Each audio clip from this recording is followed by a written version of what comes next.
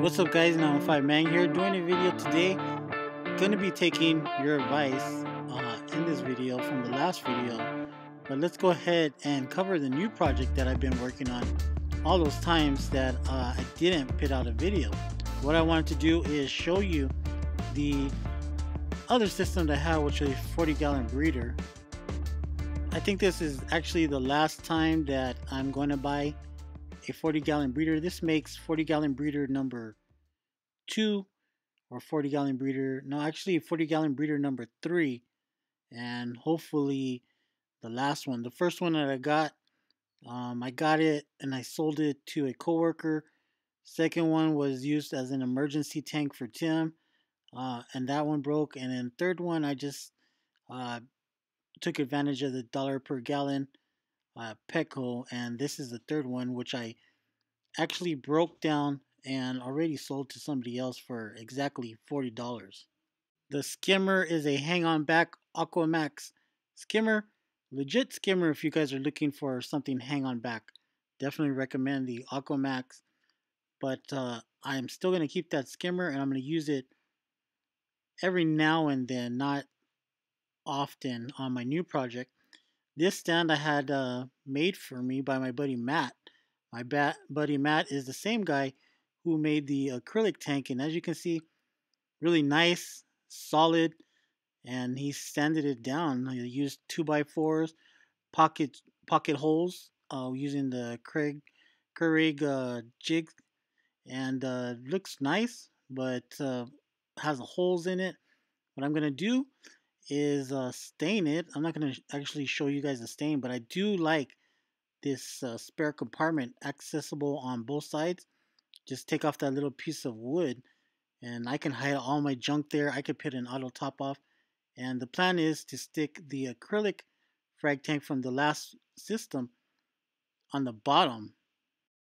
Now, a couple videos ago I showed you this new tank that I got, where I actually got in trouble for getting. I took advantage of the sale. I had some points saved up on Marine Depot from all the stuff that I buy, and I used that money to get me a discount on this 25-gallon Innovative Marine Lagoon. Right now, you're looking at it, it's been like this for a while. Basically gonna stay as a frag tank until I set up my acrylic tank, and then I might do something with this on top. The light, I do need another light. I'm using the Reef Breeders Coral Box Moon LED, and it's a legit light. It definitely keeps coral alive. Looks really good, and it's Wi-Fi. Another thing that I have right here is just a regular heater, and I have some Pond Matrix or Matrix C-Chem. I think later on I might get some of those trays, the in-tank media filter trays. But for right now, this is what it looks like. This tank definitely needs some work, but it's going to look sweet once I'm done.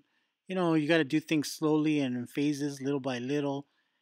You can't just try to do everything all at once. I got some of this dragon breath algae from my buddy Alan at the Coral Reef. Tell him 915 Man sent you, and for every mention that you get and purchase that you do at the Coral Reef, you're going to get a receipt. But I got some of this dragon's breath. I had been looking all over for this stuff. Alan hooked it up. I got some nice chunks, and it's going to look good once it grows out even more. The frags itself, I still haven't hooked up any flow to this tank. It's pretty much running on the flow that came with the tank. I just basically set it up, dumped my frag plug tray in here that I got from a Blue Tide Acrylics, and that's about it. That's all I've done. I got a couple of snails in here, and no crabs or anything like that. No filtration. I am going to change that up a little bit, but for now, I'm going to take this filter sock out. Just wanted to give you a closer look of the Innovative Marine filter socks, and I'm going to spray it down with some water, but get this tank a little bit cleaned, and this is in its rough stages for sure. I don't know if I will run a T5 over the system yet. More than likely I will, but for right now I'm just going to hold out until after the holidays, and then I'll probably go hard and get everything that I want to do with this tank. For sure I'd like to add another light. Not sure about T5s or not, and organize my frags for sure. You guys saw the last frag system that I had, the last aquarium that I had, which was the acrylic tank, was looking sweet. I had several of you guys come over and look at it, pick up some frags for me, and this one is going to look awesome once I'm done with it. This stuff I got at Petco. It's just filter floss. I'm going to go ahead and change it out and go ahead and clean up my tank and make it clean again. I like this stuff because it's cheap. When you're done, you don't have to rinse it out. You just throw it away. And a little bag like this will last you quite a bit. By the end of this video, I am going to go ahead and stick my NANO pump that I got from Reef Breeders. It's a controllable pump and it works really good. It's going to fit this tank perfectly, I think. Be enough flow for my frags and keep everything looking a lot more clean. As you can see, I really haven't had a lot of time. The other thing, the last video we were talking about what was going on with the 150. A lot of people told me, you know what, you need to do water changes. And I think water changes are a quick solution and it's pretty effective. So for what my tank is doing, since it kind of went through a whole bunch of issues, I am going to go ahead and take your advice and I'm going to do a water change. I'm not going to do a 100-gallon, 100% water change, but I am going to do 25 gallons and then do some more water changes later down on the road because you don't want to do everything all at once and totally shock the system in case something happens. As I am doing the water changes, I am with my siphon, siphoning off all this cyano that I had on my frag rack, anything detritus that I might have had my corals. I turned everything off. Also on the side, you can see the number 15. I am marking off the the gallons with a 5-gallon bucket. So the next one will be 20 and then 25. And as you can see, it's already getting close to a quarter of a tank water change, and I still got a little bit more to go. My corals are popping out. My sticks, they've taken off since the last time you probably saw it. The bubble algae, a lot of you guys told me hit it up with the vibrant. After this, and I check my levels and all that good stuff, I'm going to go ahead and start dosing the vibrant. I actually got the vibrant from Tim, and Tim was using it. He let me use it from the last time that I was having issues, so I'm going to go ahead and properly dose my tank with it. I'm going to start off with half the recommended dose, or never start off with the full dose, and then from there we'll keep track and see if that bubble algae actually works. Or should I say if the vibrant actually works in killing that bubble algae and making it clear. That'll be sweet if that's all you have to do, because you know what, you won't have to manually remove it. I still am going to go ahead and manually remove it.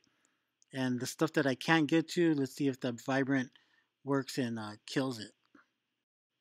Another thing that I suggest that you guys use when you do water changes is a hose with a siphon on there. Tell you a quick story. When I broke down my 180, well, actually, when I set up my 180, I set it up with sugar fine sand. I thought it looked awesome, but the problem was it was blowing all over the place. It was covering up my corals because the power heads were blowing under the sugar fine sand all over the place. Plus, I had a wrasse.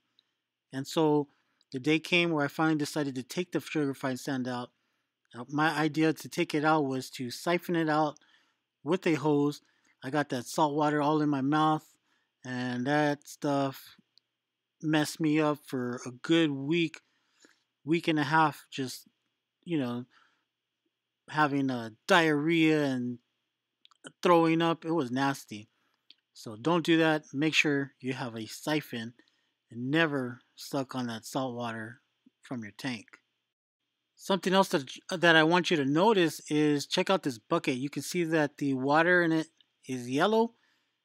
That's a good way to tell if you need to polish your water up with some carbon.